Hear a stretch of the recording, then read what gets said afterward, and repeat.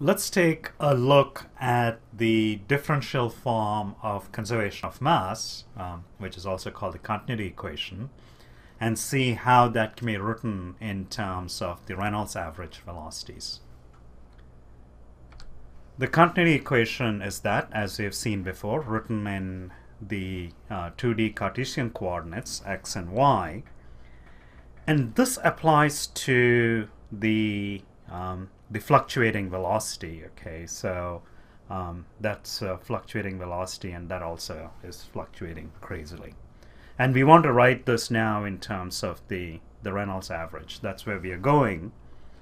And recall that, you know, the velocity is decomposed into the Reynolds average plus a fluctuation. And you can average this equation.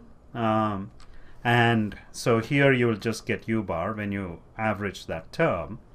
And the average of the average is just average, so you'll get u bar again. And here you'll get the average of the fluctuations.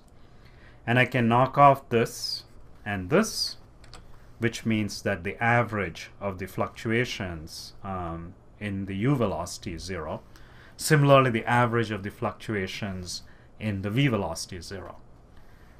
Now, if I substitute this in here and also the corresponding, you know, Reynolds decomposition for the v velocity, and then I average the equations, what happens is all the fluctuating quantities will drop out because of this, because the average of the fluctuations is 0. And the Reynolds average continuity will look like that, which is the same as the original continuity equation.